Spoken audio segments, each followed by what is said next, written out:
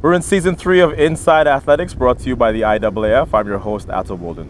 We are coming to you from the National Training Center in Claremont, Florida, and the place where my guest today trains. She was the bronze medalist back in 2007 at 400 meters at the World Championships. And in fact, she's been one of the most consistent 400-meter runners in the world. She has multiple relay medals, of course, with Jamaica. Welcome to the program, Novlene Williams-Mills. Thank you. You were dealing with something in 2012 which not a lot of people knew about, and you revealed later. Tell me what that was.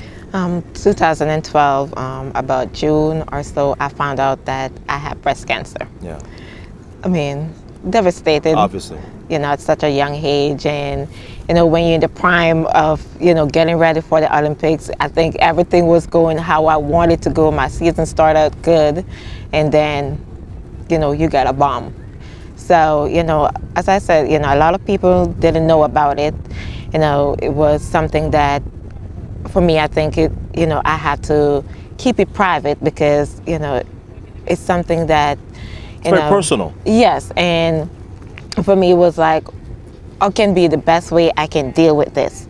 You know, I was still training. You know, I didn't know where life would take me. I didn't know, you know, what would be the outcome. I didn't know nothing. I was unsure of everything because, you know, personally, I wouldn't expect to be dealing with that, you know, especially at that point in my life. So when you get a diagnosis of breast cancer, are you even allowed to worry about the Olympic Games, or were you only worried about your own health? I think at that point, you know, I forget about the Olympics. I mean, that was not important to me. You know, a lot of people would be like, you know, you're crazy. You know, that's important. But for me, at that point, you know, it wasn't important to me. Yes, running was important at that time because it was a way of escaping from the reality of everything that was going on for me. So you make the decision, I'm not going to release this publicly, and I'm going to go to London and compete. Tell me about whose advice you sought, apart from your doctors, obviously, in terms of what your summer of 2012 would be like. I mean, you know, obviously, and I talked to my husband, yes, which is my big support system. Right. You know, but, you know, when we look at everything, it was, you know, my doctor knew, and I was like, man, I'm getting ready for the Olympics. You don't want to throw away the work, because you've done all the work. Yes, so it was like, you know what, it was like, your surgery's not until, it was like, when is the Olympics? I was like, I run these days. It was like, okay, you know, your surgery's not until after. I mean, there's no medical advice say you can't run, you know, you can still do what you do, but, you know, since the surgery's after, just go and come back. So we're just like, okay, let's just go and just get away from it, because my husband was like, you sit here, watch the Olympics, being home, you know, it's going to drive you crazy, because all you're going to think about every single day is, you know, what's going to happen in surgery, or, you know, what I have to do. So I think that was just getting away from everything and, I mean, pretend to be like everything was okay. But, and that's the thing. When you talk to Olympic athletes, they talk about you have to go to the Olympics and focus. How do you go to the Olympic Games and focus on your event, the relay, all the stuff that comes along with being an Olympian and Olympic competition, and still with this thing hanging over your head and in your mind every time you put your head on the pillow? You know, the funny thing about it was Kenya Sinclair was my roommate. Yeah. You know, she's a very close friend of mine. So she knew what was going on. I think, you know, most of the time, I was even the team captain. Really? So one more thing to deal with.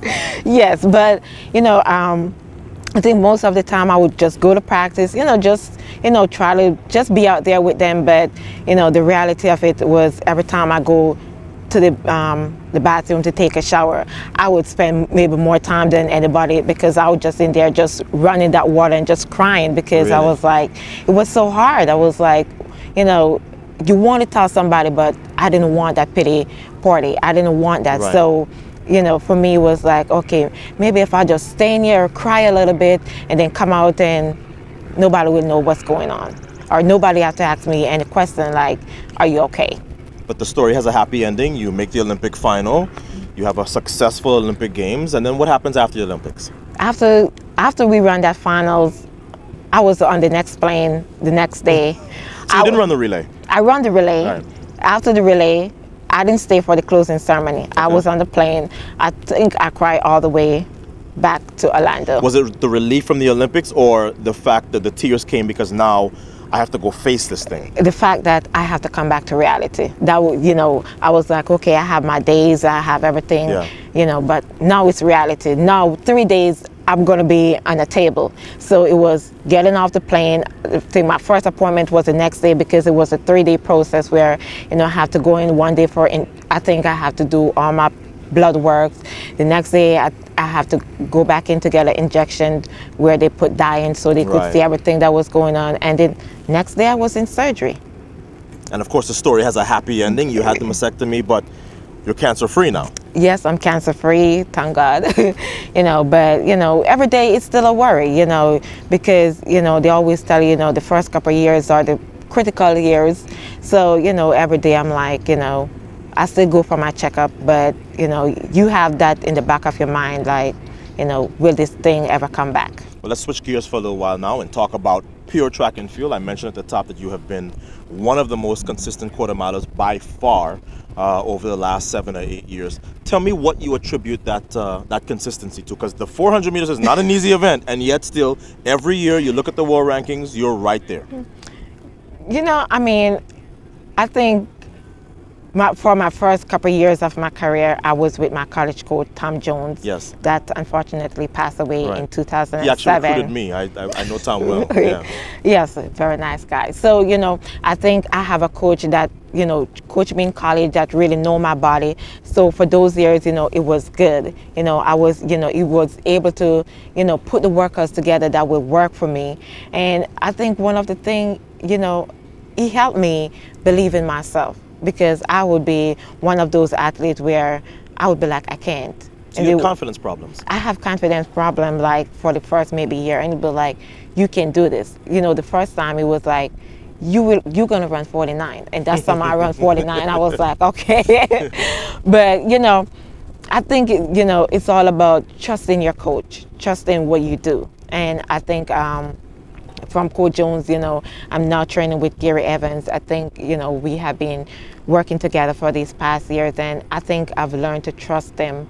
But like, you know what, especially with what I been through, it was hard coming back, but I was like, you know, we have to make some change, and I have to trust what he do to get me back there. And I think it's more like, you know, knowing your body, trusting your workout, trusting your coach. That's a very, very good formula.